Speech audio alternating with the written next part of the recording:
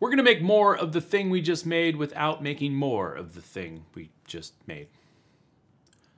We're going to duplicate the object. We have our meeple here, which we grouped together in the last video, but I think that it could use a scarf. So I'm going to raise up this torus to 20 millimeters.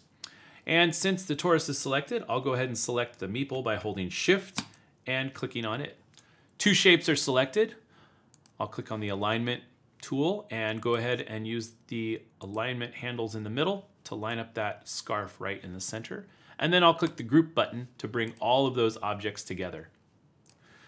Now we want more meeples. Go up to the top left and you'll find two little pieces of paper. That's the copy button. You can also hold Control and press C on your keyboard. If you copy a meeple, it doesn't look like anything's happened until you press the paste button. In that case, you will see a second meeple arrive on your work plane. The paste button is this one with a clipboard, and you can do that over and over again. But what I really like to use is the duplicate button.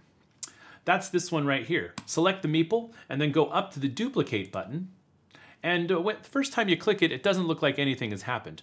But if you drag the meeple off to the side, when you hit the duplicate button again, it will create another meeple exactly like the one before it and the exact same distance that you moved it. So you can do this over and over again as many times as you want.